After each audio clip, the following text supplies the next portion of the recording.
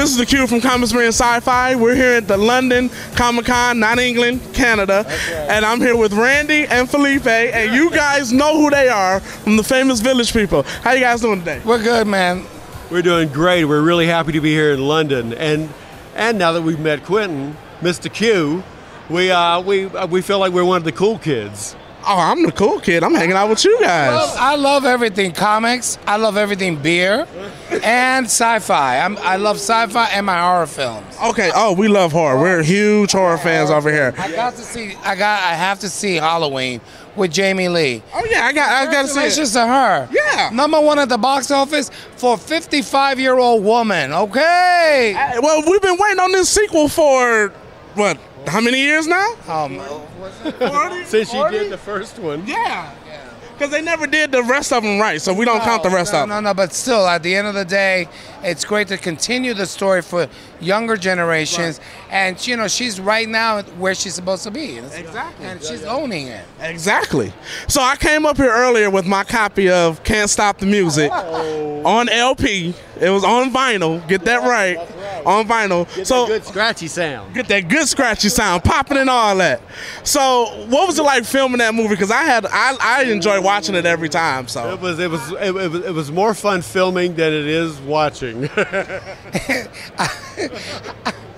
Oh, Jesus. It's fun to watch, but it was more fun filming. Satan, stand behind me and don't push.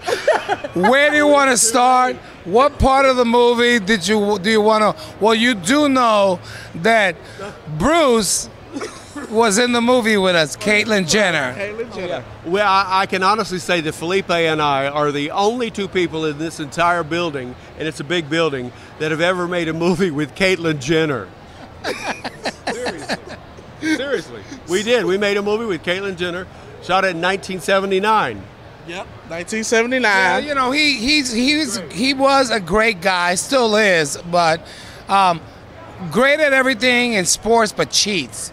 Because I went out to play basketball with him and Ray Simpson, and he cheated points. I'm like, How he's gonna be an athlete and cheat? Well, I don't know, but I can tell you, Caitlyn Jenner is the best actress in the world to have everybody convinced for 60 years that she was Bruce Jenner.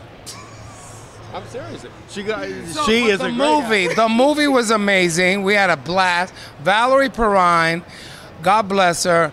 We used to go to her house at lunch, right, to swim and drink, and the lunch hours got longer and longer. And Alan Carr had to shut that down. We used to roller skate at lunch, too, out in the parking lot at Debbie Reynolds' studio. You know what happened to my ass, right? My butt. I was roller skating, remember? In a parking lot. I held onto a little moped and I let go. Oh, my God. And I lost traction. And, it took half of my buttock off. And Alan Carr found out because I couldn't walk the next day. And he said, everybody get rid of the skates. And of all days, the choreographer, Arlene Phillips, I still have pebbles from the parking lot up encrusted in my buttock. And of all days, she comes up and knock, knock, knock on the door. And I look through the people. I'm like, damn, what's she want? And then I open the door and like, oh, just wanted to tell you we're changing some of the choreography. Can I come in? I'm like, no, not right now. So I went, okay, so come on in. I went to sit down and I went, to sit down. She said, Felipe, what's wrong? I showed her. She said, skin was gone. Oh my God. Road rash. So you guys got 2 new singles out. Why don't you tell us about those? Well, this single, Going Back to My Roots, is actually a remake of the Lamont Dozier Old Odyssey song, also written by Richie Havens and Lamont Dozier. And so it was my clapback song of, I left the group last year for very, it was an unfortunate situation. The ex-lead singer came back, got the rights back to the trademark name, and suddenly it was like he took over the group and it was time to move on. And so Going Back to My Roots, zipping up my boots pretty much, is for my fan base, to let them know that that was a good run. Good luck with that and your new group. And I joined Randy. The song won a Native American Music Award 2 weeks ago. Congratulations. For Best Song Single of the Year. And it's not my first time at the rodeo recording. music. And then Randy had music last year. A song called Hard Times. Okay. And as Felipe has generously told people. Went to Billboard Top 40. That's nothing to... Well, what was interesting about it is it happened in October of 2017. Okay. And that was actually 40 years after the group Village People first charted. Oh, nice. So 40 years later, You still got it. there you go. That's what I'm saying. First member, then the only member solo after Village People to chart on Billboard. Nice. And I'm We're the going to get you there. right, and I'm the and I've won. This is my 5th NAMI, Native American Music Award. Okay. So it's time now. I'm gonna cap it. Okay. And then the good run. I'll still be involved with as an advisory board member. Okay. But it's time to let the youngins come in.